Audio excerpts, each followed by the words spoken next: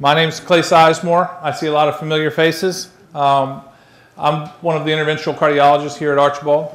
By way of my background, I went to medical school at the University of Florida, spent 3 years in internal medicine residency at the University of Virginia, came back to Gainesville to do 3 years of cardiology, and then did a year of interventional cardiology, peripheral vascular intervention, also at Shands. Practiced for a couple of few years in Central Florida, and happy to say I've now been in Thomasville for about 4 years, and love it. So with that, I'm gonna go ahead and just jump right in. Very casual talk tonight. Are we getting a lot of feedback? It's gonna be very casual. So you guys raise hands, throw food, ask questions. We'll stop and talk anytime. So what we're gonna be talking about tonight is leg pain, but the talk's not just about legs. That's very important, and we're going to talk about how we treat that leg pain. But I want you to leave with something more than just that. Okay, so just by way of overview, we're going to talk about peripheral arterial disease. We'll just kind of define that, help you understand what it is, what it feels like, how we diagnose it, how it's treated, and then we're going to move on to the last little bit to talk about why that's important to you beyond just symptoms that it might be giving you. So we'll just jump right in. So what is PAD, or peripheral arterial disease? It is the process of atherosclerosis, which is, in more lay terms, the gradual buildup of fatty and calcified plaques in the arterial wall. It can involve any artery in your body. We'll talk more about that. What ultimately happens is, as that plaque progresses, you can develop blockages which restrict blood flow. In the case of PAD, it restricts blood flow to the extremities, the lower extremities in particular. That restriction leads to inadequate oxygen delivery to your tissues. Your tissues need oxygen to function and to survive. And ultimately, that lack of oxygen is what causes discomfort. And in the cases of very severe restrictions in oxygenation, simple processes like healing wounds can be interrupted. This is just a kind of a visual. One thing that you probably can't see from back there, but this is a timeline. And we see that fatty streaks and plaque begins as early as the 3rd decade. One of the ways we know that actually is in the men who served in Vietnam, who we lost. Many of them were involved in autopsy studies that were to help us learn how to better take care of our wounded in the field and things like that. And we learned that in their aortas, they actually had plaques. In young men, 20 and 30-year-old men, had atherosclerotic plaques. So it starts very early. This is kind of the end stage when plaques become larger and larger and less stable. And you'll see here at the point of end-stage disease, when events start happening, is when those plaques rupture and they can develop clots. So by way of background on PAD, it's very common. You can see that by the time you're fortunate enough to be 80 years old, you've got about a 1 in 5 chance of having it. It's a little more prevalent in men than women, but not a lot. So it's very, very common. What we don't really know is all the people who don't have symptoms and who go undiagnosed. So we know there's over 6 million people in Europe and the United States that have peripheral arterial disease.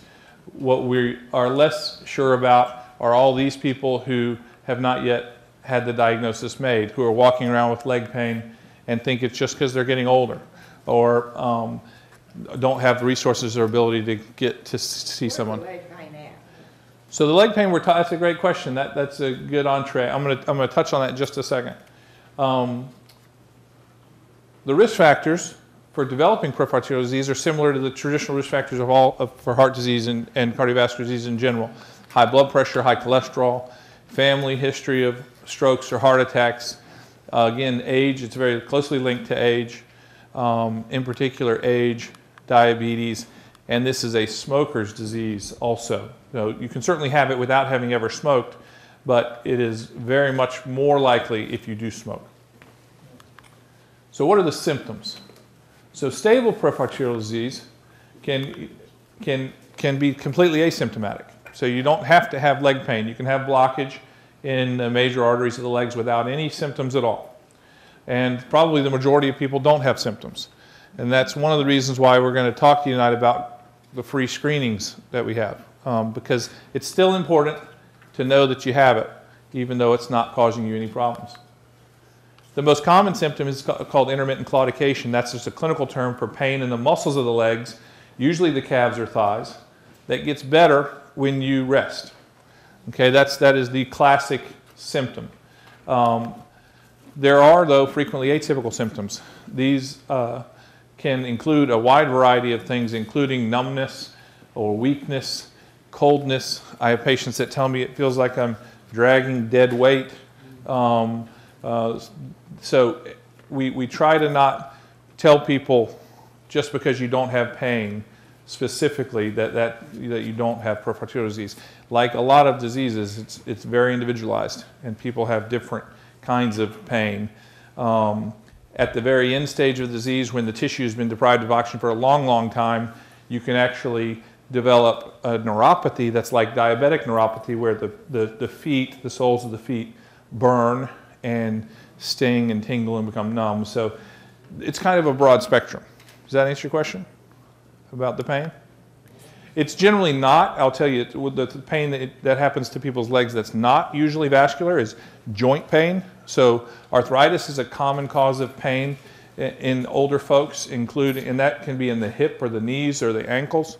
And that generally is not a vascular pain. Now, when you have diffuse pain, it's sometimes hard to localize. So again, we try to not make generalizations, but that's kind of how the pain is. Other things that you can see besides pain and atypical symptoms is loss of hair on the distal extremities. You can see the nails will change. You have an increased risk of developing fungal problems with the nails. That's also called onychomycosis, where they become thick and brittle or yellow, and you have to put stuff on them. The skin color can change. You can get a bluish discoloration of the legs, and then the muscles over time will also atrophy some. For critical limb ischemia, so now we're moving from stable peripheral arterial disease to critical limb ischemia, we start seeing things like rest pain. So the kind of classic description is, doc, my feet are killing me when I'm laying in bed at night. The sheets on my toes, a lot like what someone with bad gout would say. The sheets on my feet really hurt me, and I have to hang my leg over the side of the bed, and that makes it better. And that's because the gravity is actually helping the circulation and pulling the blood down into the foot. So rest pain is a very dangerous thing. Slow or non-healing wounds. You know, we all remember when we were young, you kind of get a wound, you put a Band-Aid on it, it heals over the course of a few days. When you have wounds on your feet, particularly if you have diabetes or risk factors, and they're not getting better over the course of a few weeks, we need to start kind of asking questions like, maybe are we not circulating enough, blood and oxygen down there to heal them adequately? So those, by definition, represent critical limb ischemia, and that is, to a variable degree, potentially an emergency. So we've got a little mnemonic that you can keep in mind for what those of us who do vascular intervention or vascular surgery teach students and residents to keep in mind, so they can remember the 5 things you just don't want to miss, things that really represent a surgical emergency. So the first is pain. Obviously, we've talked about that. Pallor, so a blue or pale foot. Pulseless foot, so if you lose the pulse on the top of your foot or behind your ankle, that's one of the 5. Paresthesias is the clinical term for tingling, when your arm goes to sleep or you hit your funny bone. When you start getting those kind of symptoms. And paralysis, so if we start to lose motor function, that's a really bad sign. Those are all things that need urgent medical attention potentially by a vascular specialist. So how do we diagnose peripheral arterial disease? There are a variety of tests. The basic preliminary test, non-invasive test, is called an ABI, and that stands for ankle brachial index. And that's as simple as taking a blood pressure in the arm and a blood pressure in the ankle and seeing if there's a difference. And that sort of makes intuitive sense. So if you have a normal blood pressure here and a really low blood pressure down here, there's obviously something wrong, because you're supposed to have the same perfusion pressure throughout your body. We nowadays use special Doppler tools to get a real sensitive blood pressure. And these are just those ratios. So again, normal is, they should be about the same. Sometimes they're a little higher in the legs because of gravity and because of other reasons that aren't worth going into. But when they start dipping down below 0.9, then we start worrying that that's indicative of peripheral arterial disease. This is a very preliminary test, doesn't tell us where the blockages are or give us an idea of the percentage severity, but it can tell us that maybe we need to do something else to look for it. The next step, once you have an abnormal ABI, is to possibly do some imaging. We have invasive and non-invasive imaging. These are examples of, on the left, this is a reconstructed CT scan, and this is an MRI. You can see we get some really nice pictures with the current technology. There are limitations to this. Calcium, in particular, which occurs very frequently in folks who are over 55 or 60 years old, can inhibit our ability to interpret scans. Kidney function can prevent us from being able to give folks dye. So this is not for everybody. We also use catheter-based angiography, and this is an invasive procedure that we do in the cardiac cath lab. It's very much like a heart catheterization, where we access the femoral artery or possibly the radial artery and slide a catheter in there and inject contrast and take pictures with an X-ray camera. Some of the benefits of a catheter-based angiogram are that it's the highest possible resolution. So we kind of get a crisper, cleaner picture. We get a little better visualization. We can do focused examinations, take additional pictures with different angles, and zoom in and zoom out and do some things that help us get a better idea as to how bad a diseased segment is. We can also do some other tricks, like looking at an ultrasound from the inside out and measuring pressure gradients and things that give us a better idea as to physiologically how bad a blockage is. The other thing is that it also allows us to then frequently in that same setting fix whatever blockage we find. So the catheter-based angiography tends to be kind of the gold standard, or the kind of the final thing to make a diagnosis and ultimately lead to treatment. So that, yes ma'am? Is the catheter inserted in the groin? So her question was, is the catheter inserted into the groin? And most of the time when we're talking about lower extremity disease, particularly if we're going to try and fix something, the answer is yes. Sometimes we will be doing other procedures like a heart catheterization at the same time, and in those instances we can access the radial artery like we do most of our heart caths now. If we aren't sure which leg is worse and we want to not commit to which side we're going to work from, then sometimes we'll also access the radial artery. So the answer is we can access just about any artery and get to where we need to get to. But in terms of fixing things, usually our equipment is set up best for femoral access. So moving on to treatment. When we find blockages and they're symptomatic, or let me back up and say, not all blockage needs to be treated. In fact, we have numerous patients that have blockage that doesn't quite interfere with their lifestyle, that doesn't quite bother them enough to make it worth doing anything about it. And lower extremity peripheral arterial disease is not something that, generally speaking, if you don't have wounds or something else critical going on, it's not something that's going to shorten your life per se in and of itself. We'll elaborate that more on at the end, but I would be remiss if I didn't say a lot of the folks that I take care of that have peripheral arterial disease, we never even take them to the cath lab. Or we take them to the cath lab and take pictures and never fix them. I want to be clear, not everybody has to be fixed. For people who are unhappy with their quality of life and are having problems as a result of their peripheral arterial disease, there are treatment options. And those start from simple to more complex, with things like balloon angioplasty to atherectomy, which I'm going to show you a little animation of, and in cases when there's no other options, stenting. We try to stay towards the top of that the top of that spectrum, because once we get into things like stenting, where we're putting permanent equipment in there, we start to lose options. We like to save the more complicated things for future episodes. One thing that I have to admit to you is that the technology is still in rapid evolution. We are not where we want to be in terms of blockages staying fixed. We have a fairly decent or fairly high recurrence rate, depending on what kind of procedure you have and what kind of complexity your disease represents. But for those reasons, since we know there's a decent chance that down the road in the next year or a few years you might need another procedure, we try and save some of those more complicated things down the road. So let's look a little closer. This is just a little animation. This is actually a coronary balloon, but it kind of serves the purpose. This is so the representative artery, there's a wire that gets advanced beyond the occlusion, and a little plastic balloon gets inflated at very high pressure and smashes the plaque out of the way.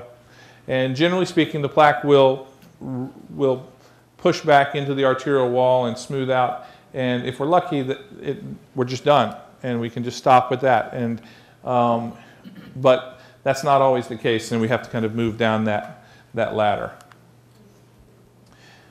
This is going to be a little bit of an animation. Todd, can you guys see that okay? Are the lights all right for seeing that? So this is called orbital atherectomy.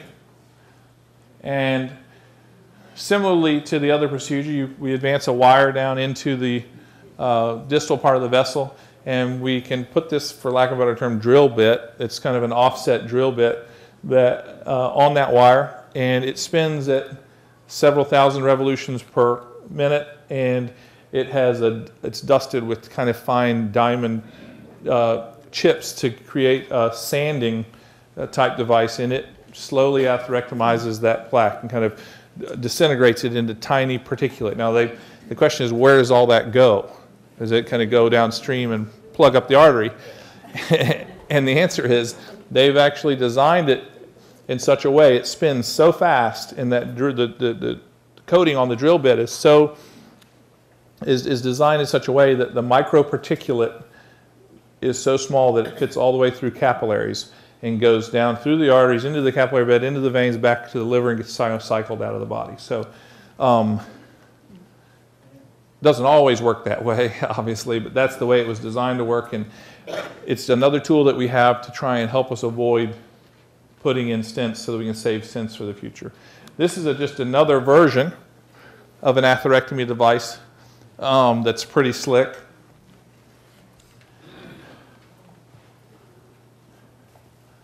There's your wire across your plaque.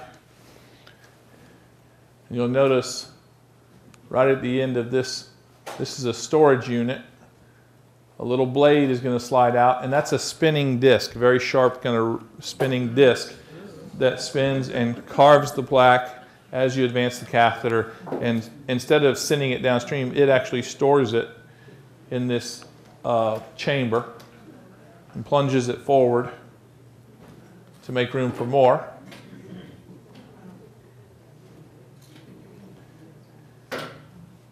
And then sometimes after both of those procedures, we'll do a little bit of light balloon angioplasty or touch-up work, but it's pretty cool.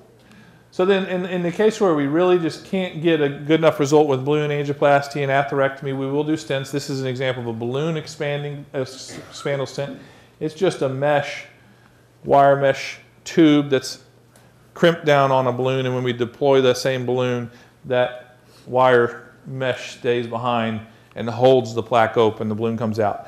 We've also got stents that are kind of self-expanding, where we unsheath them and they expand to fit the wall exactly. Yes, sir. What happens to the particles that are loosened from doing that? So with the orbital atherectomy device, the particles are supposed to be so small that they would go all the way through the circulation until they get removed, like other particulate in the liver. That doesn't always happen, and so a lot of times what we will do in combination with that, particularly if somebody has really bad downstream disease below the knee where they're not going to tolerate any embolic or debris going downstream, is we use a filter. And the filter that we use is actually the one we use for putting carotid stents in to catch any debris. So that we have options. If somebody's got wide open runoff below the knee, then the particulate debris does not cause problems. But we do sometimes use filters. And I'm sorry, his question again was what happens to the debris that gets ground up or shaved off. The second device you saw packs it. It collects it and packs it into that nose cone. Any other questions about those devices? Yes, ma'am. What percentage of people get Doctor. scar tissue? I had a stent that stopped up in 5 months. Yes, ma'am. So how long ago was that? Last year, it only lasted, I had my bypass in February, and then in May, I had to go back and be re-stented. And this was in your legs or in your coronaries? Okay, so it's different depending on where in the body you're talking about. The incidence of re-narrowing in the coronaries is actually very rare. That's fortunately with current technology on the order of about 5%, depending on what kind of stent you get and the complexity of the case. So if you get multiple stents or if they're put in a tricky way, then it can be a little higher. So if you have 2 stents, your risk is a little bit higher of re-narrowing. For stents in the legs, it's actually a little bit higher, so it's probably 20 or 30% chance that over the first year or 2 that it would re-narrow. So again, that's why we try and save options. There's some people who tend to have more scar tissue. Absolutely. So it's a very individualized thing. Her question was, do some people re-narrow stents more than others? And the answer is yes, that we have different healing processes and tendencies towards scarring, just like people get keloids or excessive scars on their skin. So yes, the answer is yes. We don't know exactly why or how to screen people to know if they're going to have excessive re-narrowing, but that's a great question. I had the angioplasty 20 years ago, Okay. and he said, well, I believe we can correct it. I said, well, what would you do? So I'd put the balloon in tomorrow. I said, okay. He said, be here in the morning. Did it work out? And never had no problem. Yeah, there you go. So a lot of time, the majority of the time, 70 or 80% of the time, balloons and atherectomy without stents is all you need. Well, I went back and took a stress test. Everything was okay. Good. You had a great result. You must have had a good cardiologist. I hope it was me. In Rome, Georgia? Okay. Very good. So we talked about critical limb ischemia and those 5 Ps. We talk about what bad things can happen. When those wounds don't heal, they can become infected, and we start talking about things like amputation. And so a big part of what we do, and the reason why we tolerate or why we do procedures that don't have a 100% success rate, is that we're trying to keep the arteries open, even if it's just for long enough to heal, to avoid an amputation. Because then once the wound is dealt with, having a blockage may cause you some claudication or cause you some problems, but the goal in those situations, in terms of critical limb ischemia, is to get you to heal and avoid an amputation. This is just an example of a severe blockage that we were able to get a wire across and angioplasty and allow for the wound to heal. So that's the spiel on peripheral arterial disease. So for a lot of you who aren't having claudication, don't have non-healing wounds, why should you want to know if you have peripheral arterial disease? The answer is what we're going to talk about next. There is a very close connection between heart disease and peripheral arterial disease. Atherosclerosis, what we were talking about before, that plaque buildup, that's a systemic disease. It doesn't generally just happen in one place. So if you've got coronary disease, you probably have, at least to some degree, peripheral arterial disease. And vice versa. If you've got claudication and blockage in your legs, you've probably got a little bit of carotid disease and a little bit of heart disease.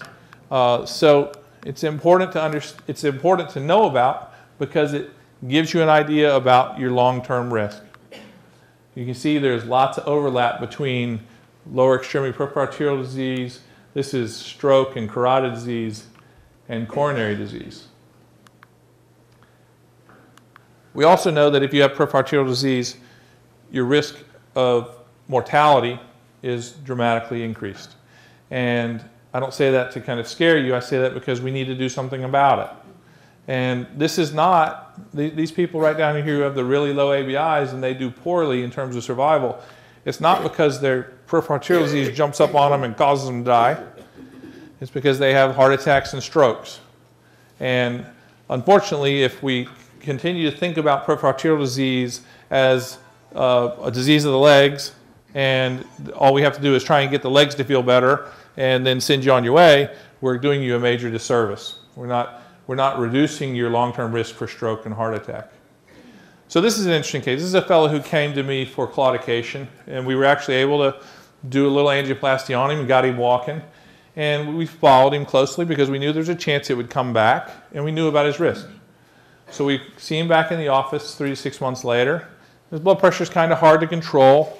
We kind of adjust his medications, and we check his labs. He's having a little bit of progressive renal failure. So we make some more adjustments. Still can't get control over his blood pressure after 2 or 3 medicines. So we start saying, well, you've got peripheral arterial disease. Maybe you've got disease involving the kidney arteries as well. That's a different form of peripheral arterial disease.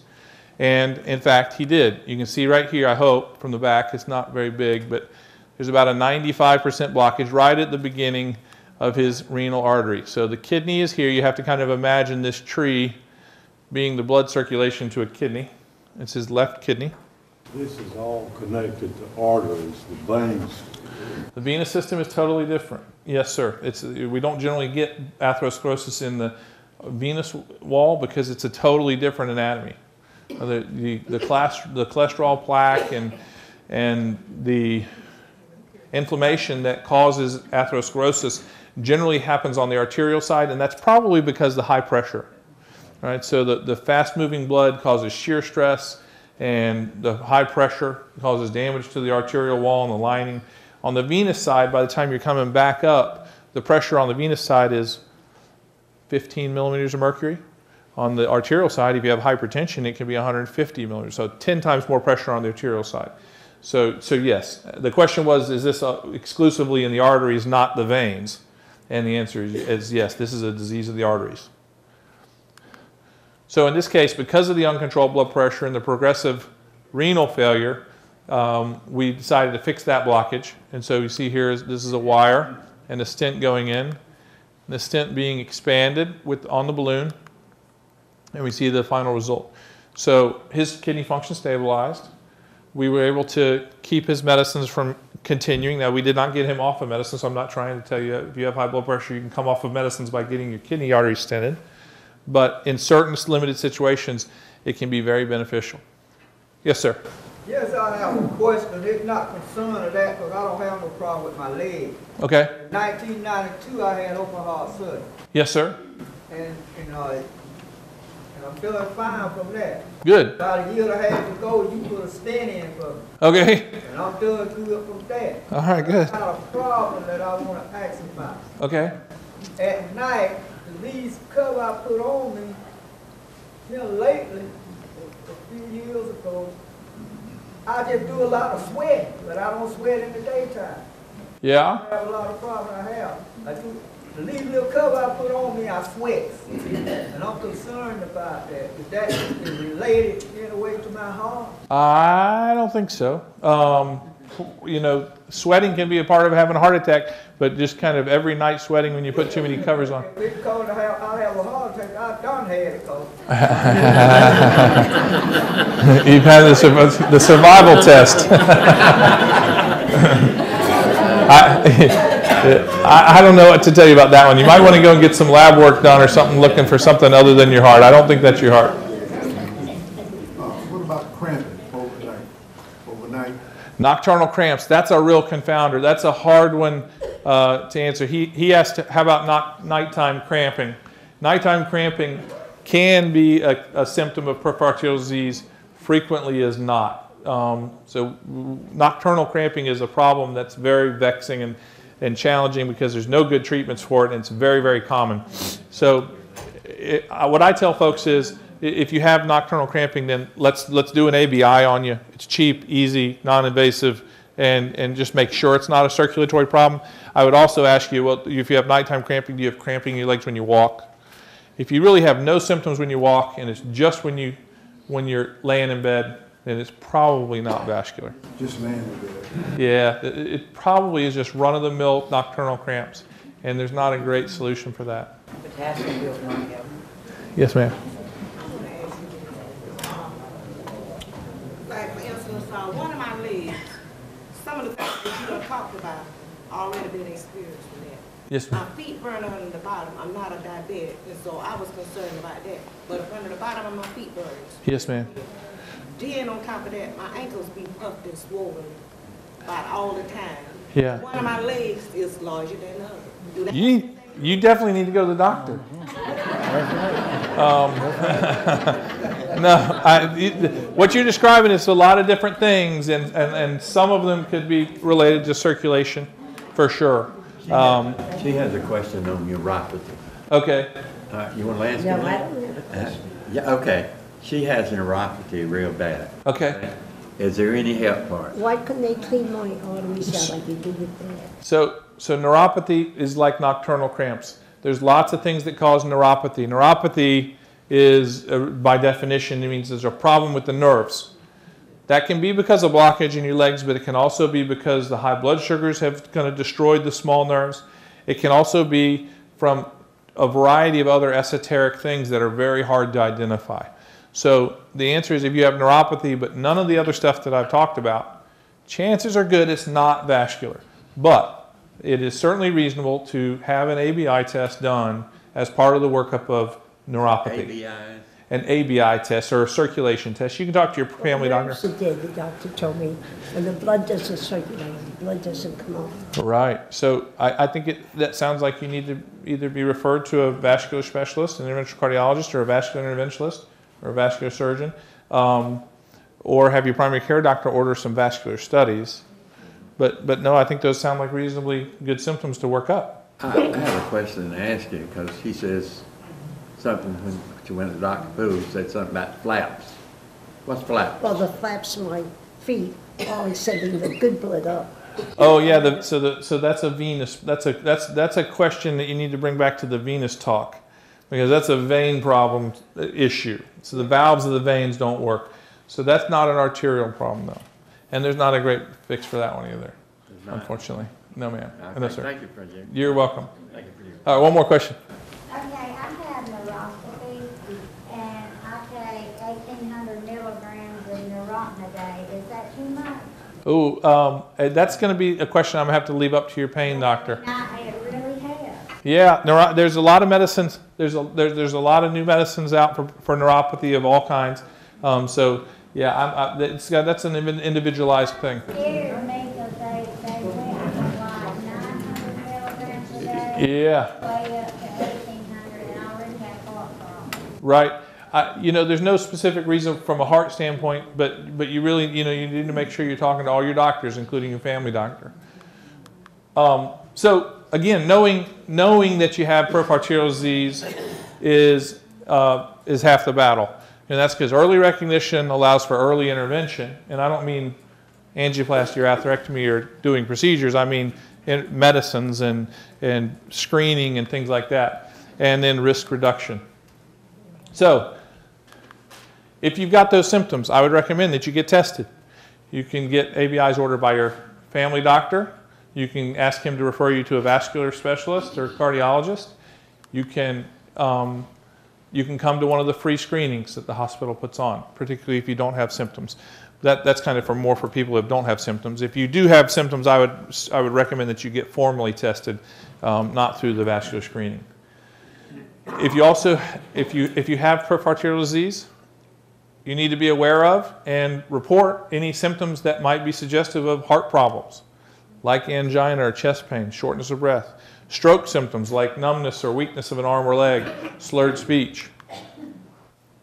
I want you to walk as much as possible. Walking helps develop what we'll call collaterals. You grow new blood vessels that reroute blood circulation around blockages. So we want you to walk as much as possible. Maintaining the functional status is critically important to your long-term heart health. So, and then the last thing we're going to talk about tonight is identifying and adjusting risk factors that contribute to progression of atherosclerosis all over your body, in your heart, in your carotid arteries. So let's talk about that. I want you to know your numbers. So if you guys could just memorize this chart real quick. This is how cholesterol is processed in your body. If you do this, you'll be able to then talk, speak intelligently with your doctor when he's trying to convince you to take a statin. It's enough to make your head spin. So I want you to just think about two numbers, HDL and LDL. Okay? The good guy and the bad guy. The HDL helps your body circulate cholesterol out into, to your liver and get the cholesterol removed instead of depositing in the artery wall. The LDL cholesterol is the big culprit. That's the one that really leads to plaque formation. So specifically, we're going to look at that LDL number. We want it to be less than 100. Now, that's a loose recommendation. If you have diabetes, if you have peripheral arterial disease formally diagnosed, or coronary disease, you need to have less than 70. That is almost impossible to do without medicine. And even sometimes with medicine, it's hard to do. So know that. Blood pressure. Blood pressure is a hard one because a lot of blood pressures medicines have side effects, and people don't like taking blood pressure medicine. But you need to realize that there's a direct relationship between lethal cardiovascular events like heart attacks and strokes and how well your blood pressure is controlled. We kind of talk about 3 stages of blood pressure. Pre-hypertension is when you're just under 140 over 90. In those situations, this is the rare situation where we can say, well, let's reduce your salt, let's increase your activity level some, try and eat a little better, do some lifestyle modification. Once you get up over that level, though, you're going to need medicine. And we start medicines at that at that level. If you have really high blood pressure and you come in, your blood pressure is 160 or 170 over 100, go ahead and start preparing yourself psychologically. The likelihood is, statistically speaking, you're going to need at least 2 agents. Okay? People have an obsession with the number of pills that they're on. So I'm just telling you, you're going to need 2 or 3 medicines if you have that kind of high blood pressure. And we got to just find a regimen that works for you. My son has a lot wrong. He's 45, he has fibromyalgia and rheumatoid arthritis. And his blood pressure consistently runs 190 up to the top number. I can't remember what the bottom one is. But his doctor says it's causing him pain.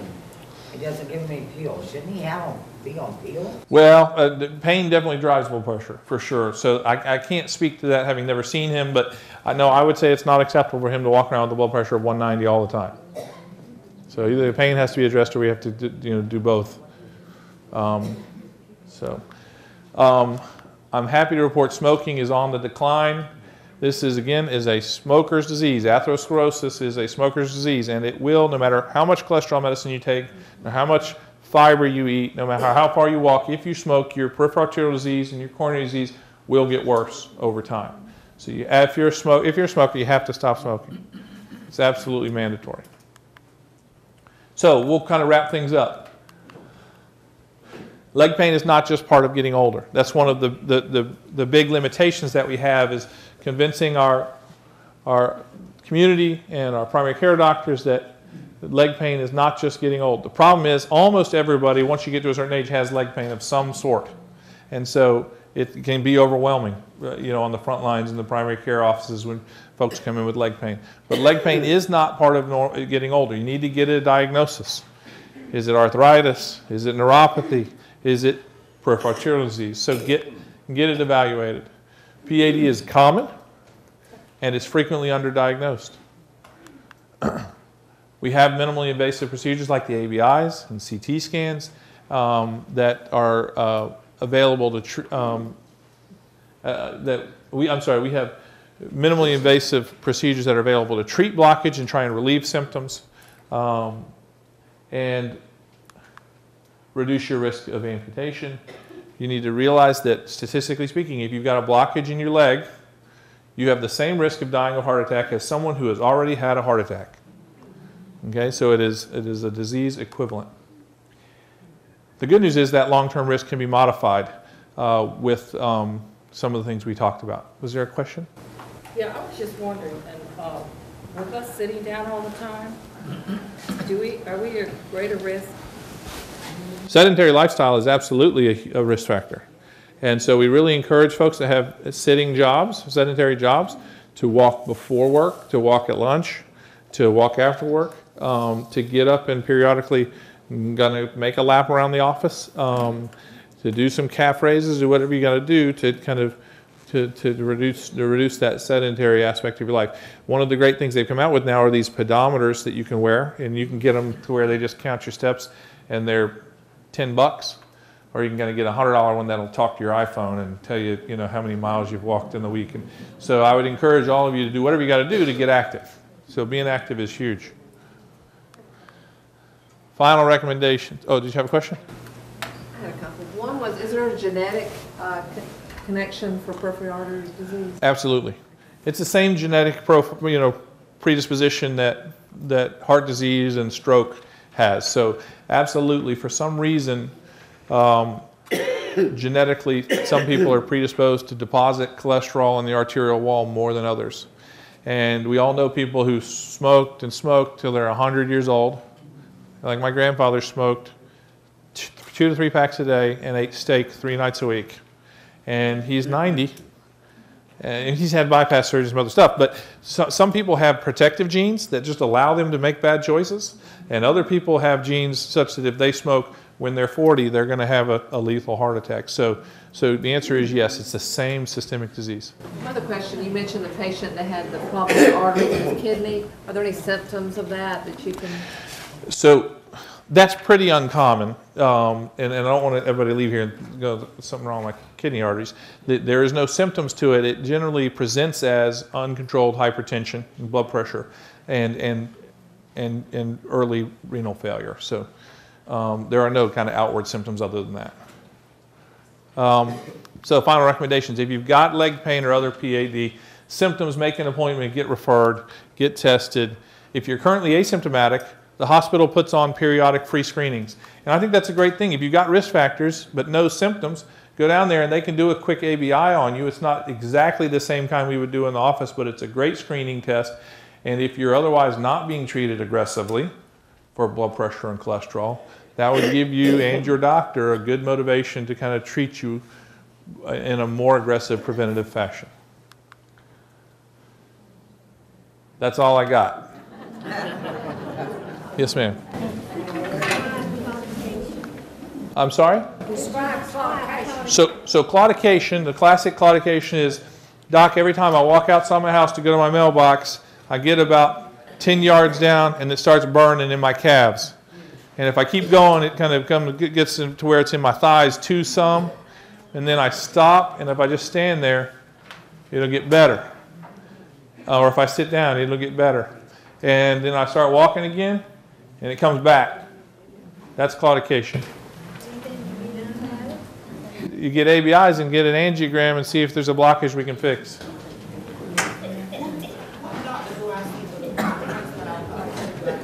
You can come see me. We have great surgeons and great interventional radiologists, but you just ask your primary care doctor to send you.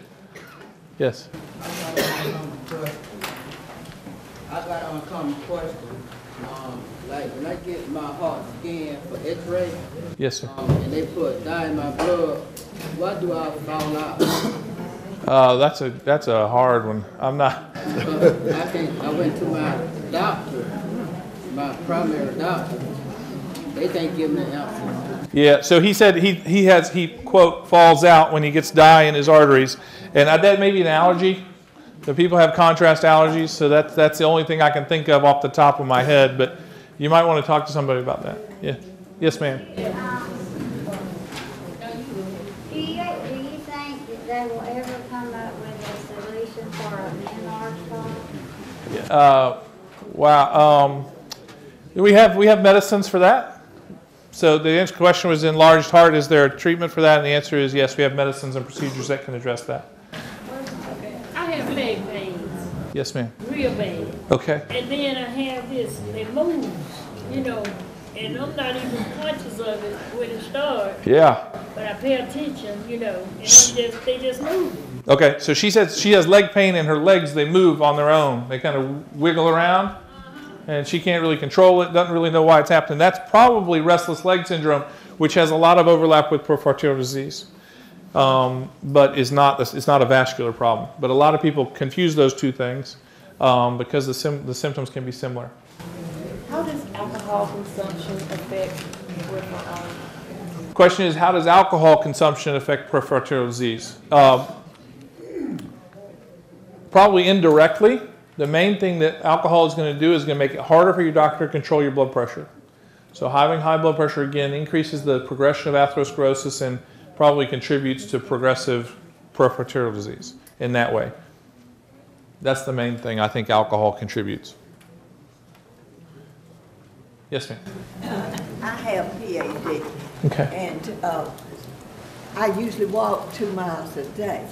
And I got to where I couldn't walk a quarter of a mile without stopping several times. And it was like my calves and my legs were being grabbed. Yes, ma'am. And as soon as I'd stop, the pain would stop. That's classic claudication. Did you get treated? Yes, sir. And it's better? Yes, sir. Good. Yeah, there's two people that I really enjoy two types of patients I really enjoy taking care of because they're the most appreciative patients. Obviously, when somebody has a heart attack and you save their life, they tend to be fairly appreciative. The other one is somebody who's got terrible claudication and they can't walk to their car without excruciating pain, and you do an angioplasty on them and they're back to their normal lives. They are almost equally as appreciative as somebody who's had a heart attack. So it's a real rewarding disease to treat because people really suffer with it, and they can get a lot of relief with some of the treatments we have. Sometimes medicine, sometimes a procedure. And I'm told, walk, walk, walk. That's absolutely the mantra. That's right. She says she was told to walk, walk, walk, and that is 100% the case. A lot of times we'll try walking therapy first, where you walk till it hurts, rest, walk till it hurts, rest, and you can stimulate collaterals and better blood flow that way. Yes, ma'am. What was the thing you said about the burning under the feet, and you're not a diabetic, but you burn under your bottom? So the question is, what about the burning on the bottom of the feet? We've kind of talked about neuropathy. And one of the causes of neuropathy besides diabetes is peripheral arterial disease. So that's one of them. There's a lot of other ones that are pretty uncommon, but there's other causes. So just because you have neuropathy does not mean you have PAD, but you should probably be at least tested at least once to make sure. I got one question. Okay, just one. Yeah. Okay. I have the tingling and burning in my feet. After I had that PAD. Yes. You had burning after? Yeah. After you got PAD? Yeah. Yeah, PAD can cause neuropathy. So it's one of the reasons why we want to catch it early and treat it. Daniels yet. What's that? He's the one that done it. Oh, is that right? You had some burning after a procedure? Yeah. Yeah, definitely talk to him about that. That's not my bag. What else? Are we about out of time? Are we time for any other questions? Okay, thank you, Dr. Sizemore. You're welcome.